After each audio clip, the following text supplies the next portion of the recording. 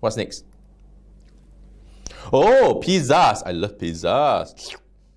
All right. 4 pizzas are shared by a group of children. Each of the children get 2/5 of a pizza. Okay. How many children are there? So again, right, you know that must divide lah. Right? Because shared means they have to split up and all this. Always use the what? The total divide by whatever they give you. All right. That's the clue here for you. All right. Always use the total to divide.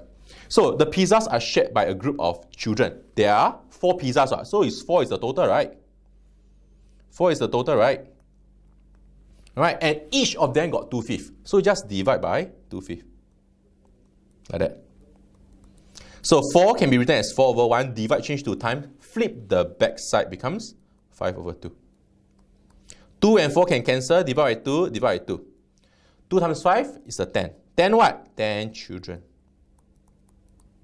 Whoa, lucky it's a whole number.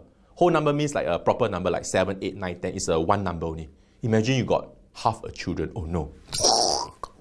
No, not possible. All right, so it's 10 children. That's your answer. Easy one. Okay, how about next one?